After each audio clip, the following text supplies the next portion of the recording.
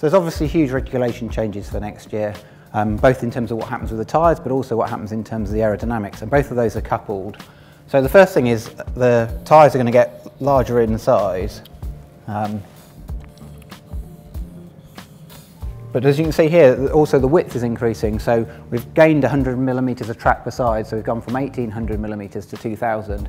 This has a big effect aerodynamically because the size of the front tyre impacts the rest of the car behind it. The wake of this tyre is really important, one of the most important things in the aerodynamics of a Formula One car, and that influences the rest of the design of the car in terms of things like the front wing.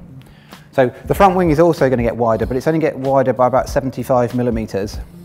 It's also going to end up with a sort of swept forward shape like this, and that's been done aesthetically to make the car look quicker visually. But this link between the front wing and the tyres is very important aerodynamically, and that's one of the things we've got to get right. To go with the tyre width, we're also increasing the width of the bodywork, so that's going by the same 100 millimetres per side as the tyres or track of the car is going. So that increases the size of the floor and therefore means we'll gain more downforce. The same is true of the rear wing, so the rear wing will also become wider, but it's also been moved backwards and down, so it's been moved 150 millimetres backwards and 150 millimetres down, which means it's closer to the diffuser and affects the diffuser performance more. The diffuser itself will grow in size, so currently it's 125 millimetres high and that will become 175 millimetres high. And the leading edge, the start of the diffuser where it kicks up, also moves forward. So all of those things are going to add downforce to the car, and an efficient downforce and performance. At the front of the side pod, this area is currently heavily controlled, so there's a regulation box that looks like this that we can't go into in 2016.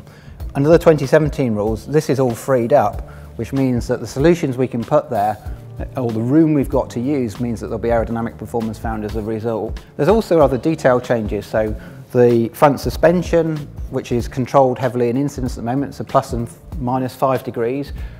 The range of angle goes up, but the way that angle is defined is also changed, which offers us some freedom for performance. One of the other changes is the plank. So the plank of the car, which sits underneath the reference plane or underneath the floor, limits us in terms of how low we can go, because obviously we don't want to go so low that we lose all of the downforce through the plank and we don't have it through the tyres.